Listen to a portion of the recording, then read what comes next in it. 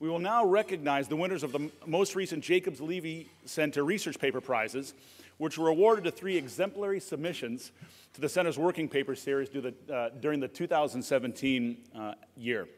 Among this year's recipients are faculty members from the Wharton School, Columbia University, Chicago Booth, and the University of California at San Diego.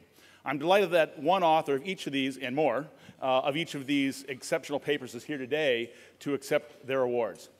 In 2014, the Jacobs Levy Center established the Research Paper Prizes to recognize outstanding scholarship in quantitative financial research by Wharton faculty and their co-authors.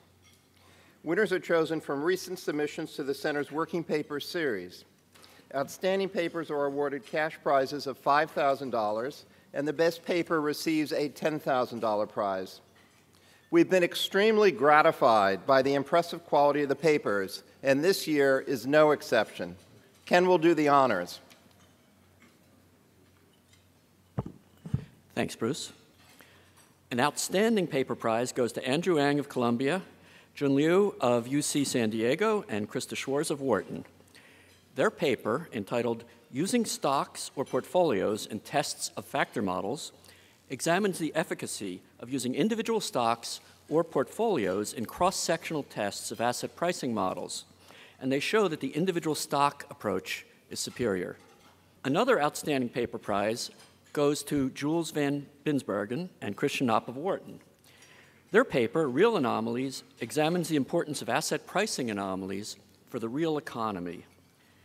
The results suggest that academics and investors, which covers just about everyone in the room here today, that we discover and exploit these anomalies and provide large value added to the economy. And the top prize for best paper is awarded to Lubos Pastor of University of Chicago Booth School and Rob Stambaugh and Luke Taylor of Wharton. Their paper, Fund Trade-Offs, examines the relationships among key characteristics of funds, namely their size, expense ratio, turnover, portfolio liquidity, diversification, and of course, performance. We have with us today authors from each of the winning papers, and we'd like to invite Andrew Ang, Jun Liu, Krista Schwarz, Christian Opp, and Rob Stambaugh to join us at the podium to accept their awards. Congratulations.